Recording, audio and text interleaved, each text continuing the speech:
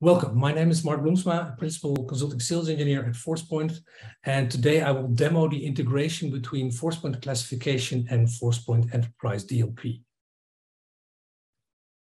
I will start by opening our Get Visibility through our ZTNA solution and demonstrate how easy it is to set up the classification. This is our classification portal, and we have a simple wizard you walk through to apply your classification. So you can decide which compliancy tags you want to apply. So in this case, I've selected PAI and PCI, but we also have EAR, ITAR, and various others. Then you decide which kind of classification scheme you want to use. In this case, commercial is the default, and that consists of public, internal, confidential, and highly confidential. Then you decide which Office plugins you want to enable, Word, Excel, PowerPoint. I chose to enable them all, including the Windows Explorer integration for files that are not Office files and you still want to classify. Then you decide what to do within those Office applications, like Word, Excel, PowerPoint. Do you want to warn or force classification when people are saving or printing? And would you allow or not allow lowering of classifications of existing files? Then you decide the visual markings. Do you want to see show headers and footers? And you configure what they have to look like or what they can look like. And you can apply an optional watermark across the document. Next, you decide which Outlook policies you want to enable. So do you want to force or warn for classification when people are sending, when people are modifying and printing emails?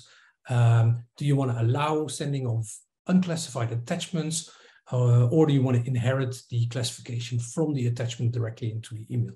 And again, lowering the classification. And what to do with reply and forwards. Again, visual tagging, so showing headers and footers in the email body. Obviously, no watermarking on emails. That does make sense. And then you configure what to do when you hit a specific classification level. So in public, do you want to have domains where they are allowed to send or block to send, or just get a warning?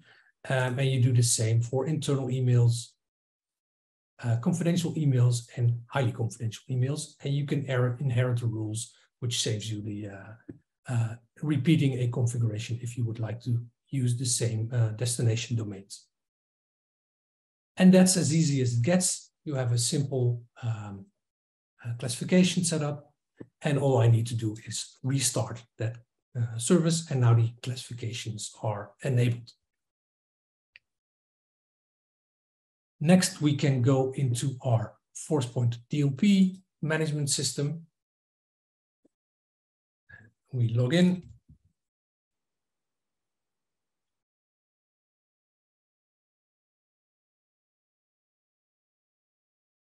The first thing we have to do is not say the password, but we have to set up what we call content classifiers, and these ones are called file labeling.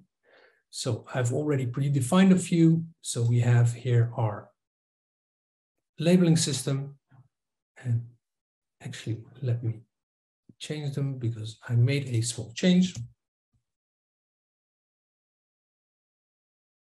in the label. So I add the label, the file label in this case, click OK. So once I've added these labels, and as you can see, you can add as many as you like, I can use them in the DLP policy as well.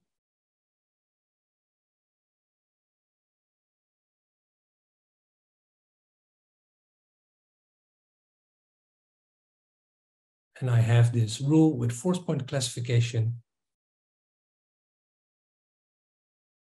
which will trigger on the condition of these file labels being, in this case, a combination of internal and the PII label. So both these labels need to be present before the DLP system will trigger. Next, you define the action, and in this case, the action is statically And on the endpoint side, I've chosen to pop up a confirm message. In the email, network email, I've chosen to quarantine the message. And on HTTP, on a network level, I chose to block. I can also manage connections over the cloud. So using an API integration where I can unshare files, I can monitor people uploading and downloading the files and so on and so on.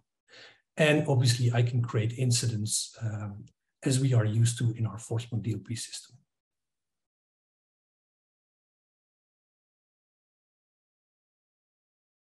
Then if you have risk adaptive, you can also apply, of course, a risk adaptive approach to that same policy.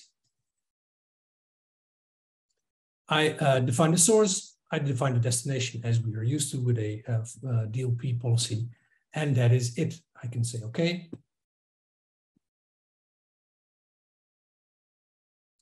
And I deploy my policy, and it will take effect. Let's have a look on what it looks like on the client side. So we have this Forcepoint classified document as we've created before. And when I'm trying to send out an email, for example, and I will attach this file to the system, I will send it to a arbitrary domain.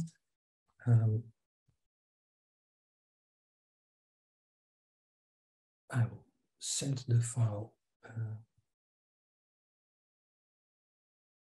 at least I will try to send it. And what you will see on the right bottom here is that the email was actually blocked from being sent based on the DLP policy.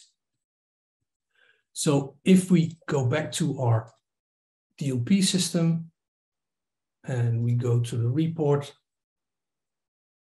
we will see an incident, a newly created incident that has triggered on the classification of internal and GDPR PII. There's other things in the file that triggered policies, but it mainly around the classification. We can do that for email. We can do that for all the other channels that we have as well. So web uploads, printing, and so on and so on. So that concludes the integration of Forcepoint classification with enterprise DLP. As you can see, it's really simple, really straightforward, and you can build an easy DLP policy based on that classification.